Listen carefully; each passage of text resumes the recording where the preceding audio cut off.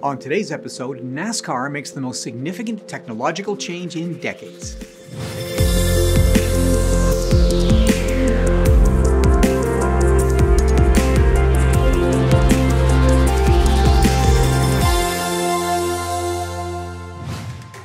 Today's episode is brought to you by Engineering.com, a globally trusted source for engineering content.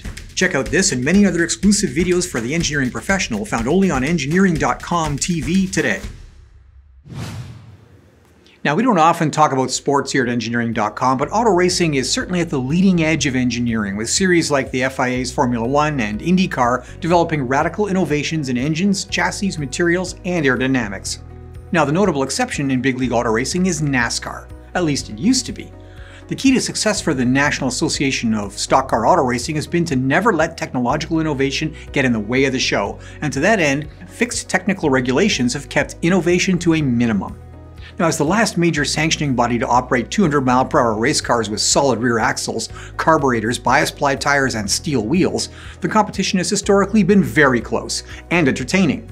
But like all motorsports sanctioning bodies, regulations intended to simplify things and reduce costs usually have the opposite effect, and in NASCAR the sport has evolved slowly from the Chevrolet Junior Johnson won the Daytona 500 with in 1960, which was rolled out of the showroom and prepared in 2 weeks at a service station, to today's high-tech race car factories like Hendrick Motorsports. In operations like Hendrick, you'll see the highest technologies dedicated toward building relatively low-tech race cars. With such restrictive specifications, victory comes in the little things, and the tiniest advantage can mean the difference between a championship and a field filler. But things have changed. NASCAR is introducing their new generation car, and for the traditional NASCAR fan base, this may come as a shock. Bodies are no longer steel, but are fiber-reinforced plastic. 5-lug wheels have been replaced by a single center nut like the open wheel series. Wheels are no longer steel, they're alloy, and they're 18 inches in diameter, wearing 1-inch wider tires. Gearboxes are no longer bolted to the bell housing, they're a sequential shift and in a rear transaxle, and include a power takeoff for future addition of electric motor. Rear suspension is now independent. The cars will use a rear vision camera for the drivers, and the entire field will be driving with a car full of cameras for extensive TV coverage. So what does all this mean? Well, it means that NASCAR is slowly converging to global touring car specifications, and the old tricks unique to NASCAR, like creating negative camber in a solid rear axle, or jacking weight into the suspension with a lug wrench, well, those are over. Now, with this change, the last pretense of stock in stock car racing disappears, and the cars become full-on racing machines, and look it. It also means that years of experience developed by NASCAR teams goes completely out the window, especially with independent rear suspension.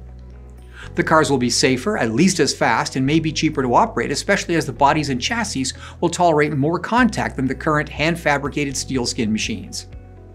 But what I'll miss most is traditional NASCAR pit stops. 5 lug nuts glued to steel wheels and manual gas cans are sight to behold at a 4-tire stop under green.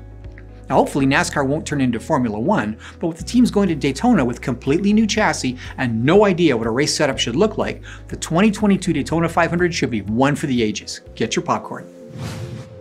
Well, that's it for today's episode of End of the Line, brought to you by Engineering.com. If you like this show, be sure to subscribe to our channel and click on the notification bell for our next episode.